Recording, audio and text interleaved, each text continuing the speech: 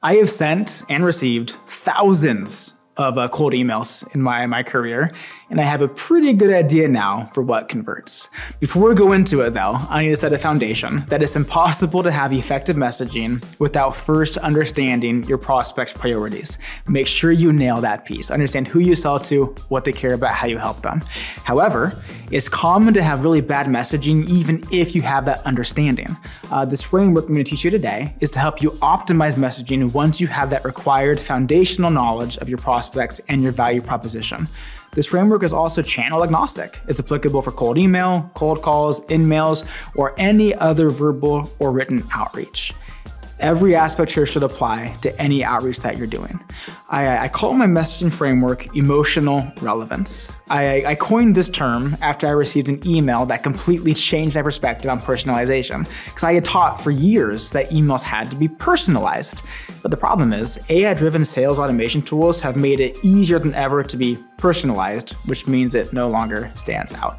Like my inbox today is full of personalized emails, references to Zelda from my stupid jokes on LinkedIn, my previous employer, my current employer, my hobbies, literally anything and everything that the internet can surface about me is included in these ultimately ignored emails.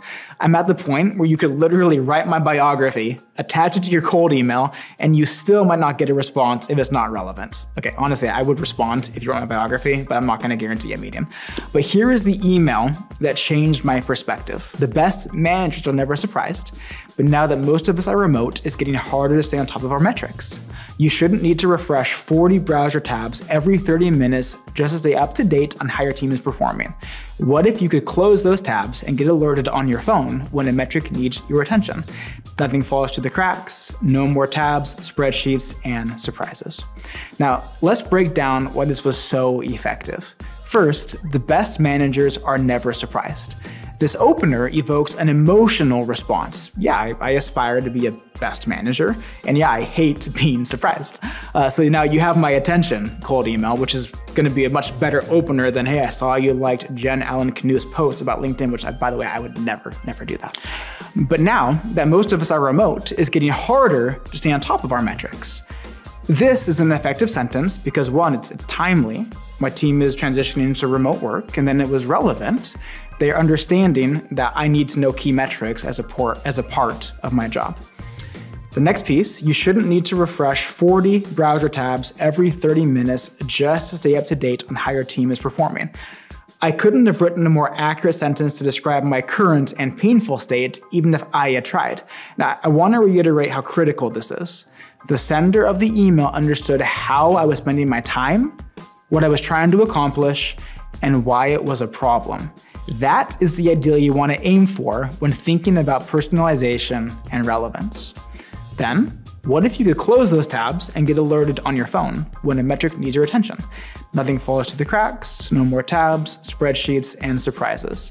So the seller, after describing my very painful current state, they then propose an ideal after state, which is compelling.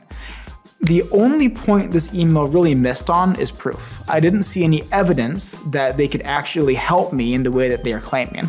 And by the way, after looking at this vendor, we didn't end up moving forward because they couldn't pull it off, so maybe they didn't have any proof to share. Still though, this is a nearly, in my mind, perfect constructed email that shows most of the emotional relevance framework. First, we drive emotion by connecting to the buyer's aspirations and concerns. Then, we're showing that we understand how they currently spend their time to solve their problems. Next, it clearly shows a proposed after state that's attractive. We're not leaving them wondering, okay, but what do you actually do? And then the piece that was missing that you need to add is evidence that you can actually back up your claims. Now, if you're newer to sales, this framework alone is more than enough to get you significantly improved results in prospecting. But if you're more experienced, let's layer on a couple more checks to ensure that your messaging is as close to perfect as possible. The first one is around specificity. I call this the competitor's test. It's extremely simple. Can you find the exact same value proposition you used on your email on your competitor's website? Or another way to look at it is, could one of your competitors send the exact same email you sent, but just swap in their company name for yours? If you can, is too generic. I get tons of emails promising me increased revenue, increased rep productivity, improved forecast accuracy.